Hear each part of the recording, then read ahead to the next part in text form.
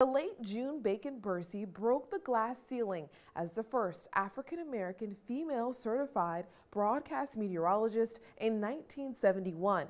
This past summer, we said goodbye to the trailblazer, but her story lives on forever. And more women like San Diego's chief meteorologist Karlene Chavis are being accepted into roles Bacon Bursey struggled to get. I'm June Bacon Bursey, meteorologist from the National Weather Service. Embracing African-American women in roles they were once denied. Initially, when they told me that the opening was there, I was like, me?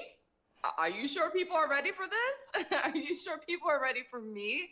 And the news director at the time, he said yes. A life-changing yes for Karlene Chavis. One of the first people that came up to me when I moved to San Diego after being on air was an older Black couple. And they said that we're watching you and we're proud of you. Chavis, the chief meteorologist in San Diego, says she's doing this for the next generation, like the trailblazing June Bacon Bursey did for her. Growing up, I didn't see that representation. I knew that I was a weather nerd, wanted to be on air, and wanted to be a meteorologist someday, but I didn't see me. Dale St. Clair says that's why her mother, Bacon Bursey, refused to give up on her dream of changing the face on television. I always asked her, why did she do that? When she got there, she was the only one there. The first person arrived around an hour later.